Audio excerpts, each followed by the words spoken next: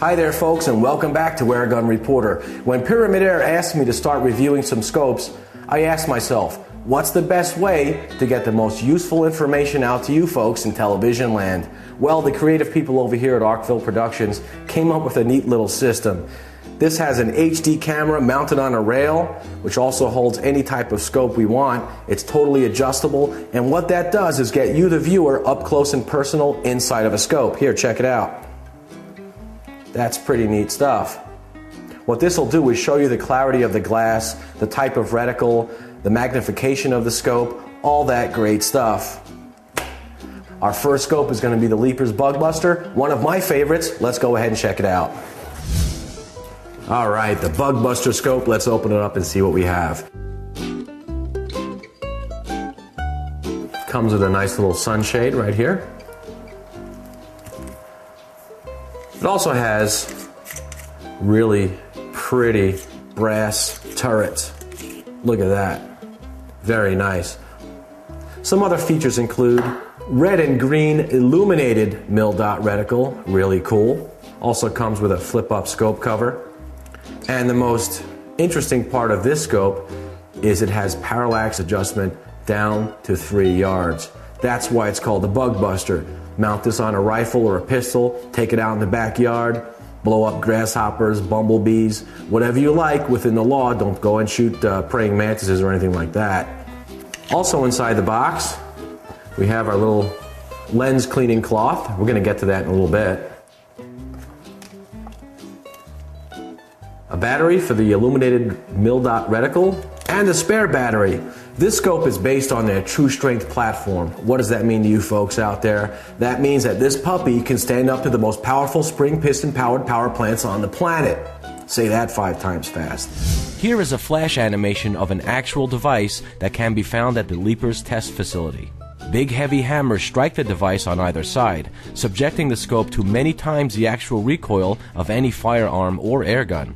They can even rotate the base to test the impact on the scope at any axis. They do this because some firearms have a complex recoil action that is not simply backwards or forwards.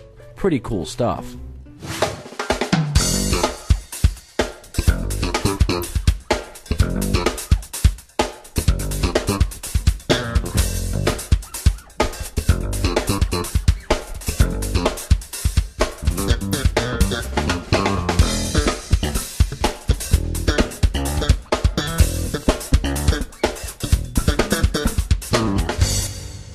All right, let's take a look at a couple more tech details of the 6x32 Bug Buster scope. First, let's check out the field of view. I have my scope pointed at a fixed part of the landscape. I have my focus at 100 yards, and my field of view horizontally, edge to edge on the scope, should be exactly 21.3 feet at 100 yards. Let's go ahead and explain the magnification. This is a 6x32 scope. What that means is it will magnify images 6 times in the lens, and it has an adjustable objective that has a 32mm objective bell. The 6x32 Bug Buster scope can focus on objects as close as 3 yards, like our tree stump over here. I'm going to go ahead and raise it now to our 100-yard fixed point of the landscape here, and adjust our objective to 100 yards. And there we go. It's a nice clear focus. The Bug Buster scope has an eye relief of 3 inches. Let me show you. When I have my cheek welded on the stock and a good view in my scope, my pupil is approximately 3 inches away from the glass. Now on pistol scopes, that eye relief is much greater. Almost 11 inches or more. But 3.5 is about the average for rifle scopes. Also, the turrets adjust. 1 click equals 1/4 inch at 100 yards. What does that mean to you? When I'm focused on an object or a target 100 yards away, each click, for instance, of the elevation up or down will move my point of impact 1/4 inch. 1 click, 2 clicks, 3 clicks, 3/4 of an inch. I've just raised my point of impact. And that's what they mean by 1/4 inch at 100 yards, minute of angle. The same holds true for the windage knob.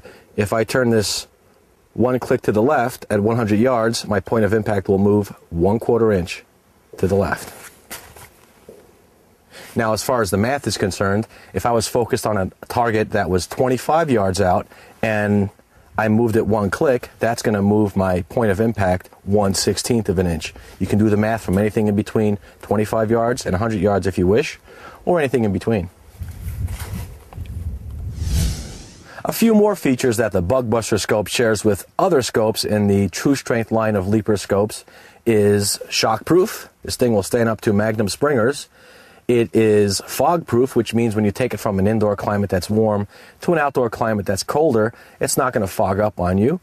It also has nitrogen filled inside the tube, which means that there's no oxygen inside there, obviously, to corrode any metal parts. It also has a spiffy reticle focusing knob here, which are found on most scopes. And the Bugbuster scope also has a 1-inch tube, which means you'll have to buy 1-inch scope rings to fit this on a rifle or a pistol. The Bugbuster scope is also waterproof, which means you can submerge this thing in water. It's going to work just as well as the day you took it outside the box. All right, we have the camera rolling on our rig over here, and this is exactly what you're going to see when you look inside the Bugbuster scope. You can tell we have a little bug infestation going on down there. Okay, let me go ahead and turn the illuminated mil-dot reticle on.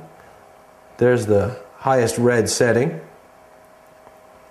As you can see, it has a rheostat, so you can adjust the brightness all the way down, depending on your needs. All the way down to off. Now it's going to go up to the brightest green setting. There we go. And if I continue to turn the rheostat, that's going to get dimmer and dimmer and dimmer until it's finally off. Okay, we are now inside of the scope cam. I have some straw set up with some targets downrange. I'm about 3 yards away from these little plastic spiders here. As you can see, they're in really good focus. Some of them are hard to see. They're almost the same color as the straw. I'm going to go ahead and turn the illuminated reticle on.